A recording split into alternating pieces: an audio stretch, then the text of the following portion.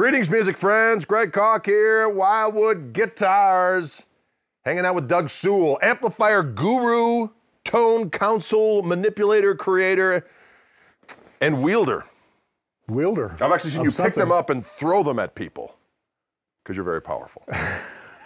How the hell are you? I'm great. How are you? The caffeine is starting. Good to see you. Nice to see you as well. Lovely Colorado. It's very, very nice here today, as a matter of fact. But we're down in a special bunker, a tone bunker, as you can see, bedecked and surrounded by tone councilry. And let's just talk a little bit about, let's give the folks a little insight into how you got involved with amplifiers, kind of how it all started for you, and how you ended up with our friends at the Paul Reed Smith Organization. Well, grew up a Baptist preacher's son. Guitars weren't allowed in the house. More piano and trombone and stuff like that, but guitars kind of weren't something that I was able to achieve the correct motor skills to be proficient in until I was able to get one in college. So I was kind of already behind a lot of my buddies and loved the whole thing, rock and roll. So I ended up playing more of a subservient role to a lot of these guys that could play, and kind of wanting to be a part of the whole scene. You know, I started looking for ways to to get in with some of these cats that you know, and just enjoy the whole music thing. So I was always just a lover of great tones. You know, I think the first thing that got me was Heartbreaker, Led Zeppelin. What's wrong with that? I thought it was a banjo at first. I didn't know what was going on with it, but it just captured my attention, and it's like, wow. You know, so taken from that, I started collecting this kind of thing. Indeed. I think I had every blackface Fender combo except for a vibroverb there for a while. Old Plexis, everything. I was kind of a collector.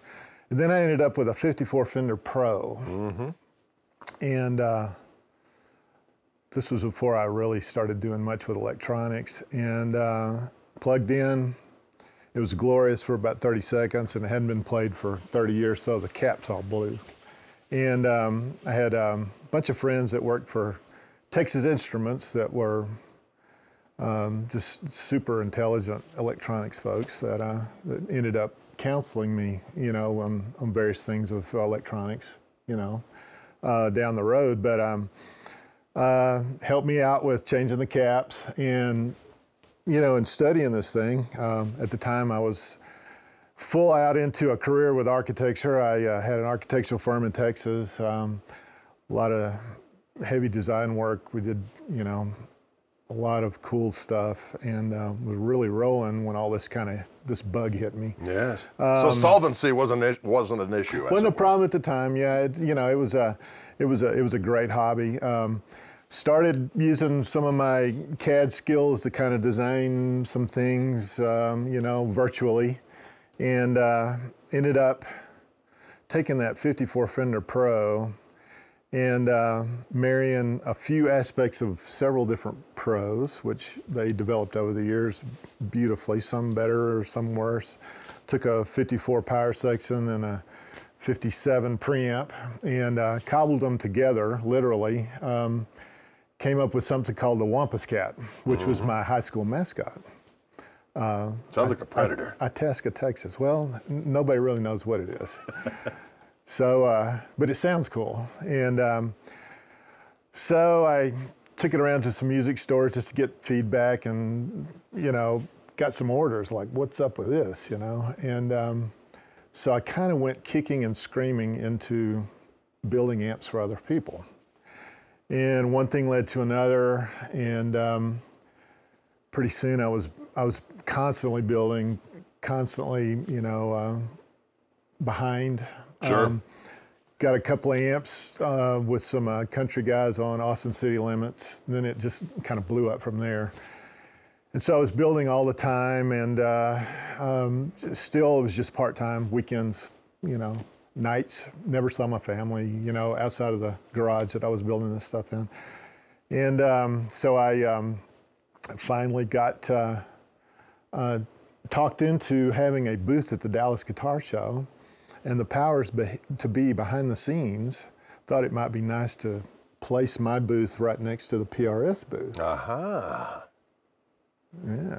So, the powers to be told Mr. Smith not to bring any amps because there was maybe some cool amps that would be real close to him that he could use for his gig at the Dallas show that year. And he came over and liked what he plugged into really well and bought everything I had that was actually for sale because most of them were just amps that I hadn't yet shipped to customers. And I kind of rest is history. Yes, indeed. Now, of the Sewell amplifiers, like you said, the first one was kind of a mutation of the Pro. Correct.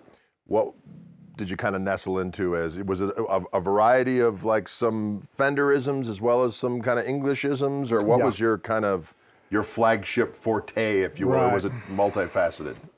Well, I ended up with 4 models before I shut her down for changing careers and moving to PRS. Wampus Cat was the first one.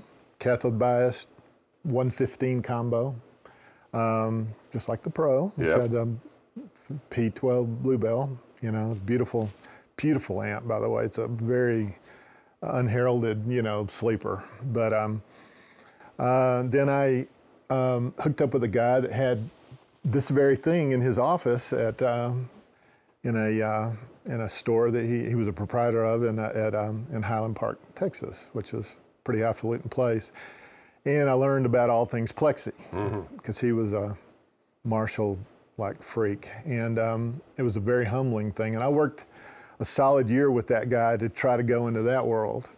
Ended up with an amp I called the Texaplex. That was number 2.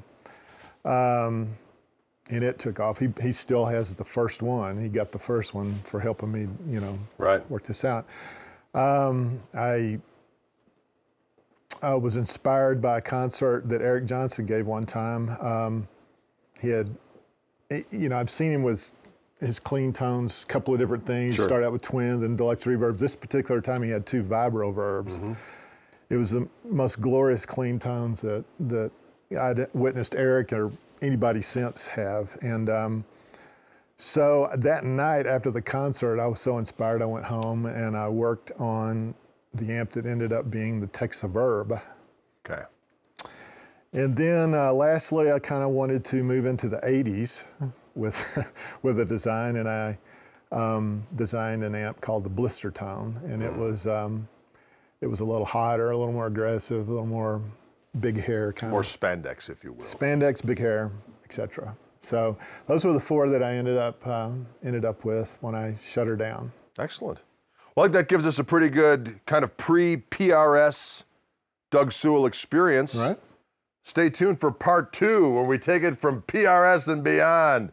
Greg Koch here with Doug Sewell. Wildwood Vision. Come and feast.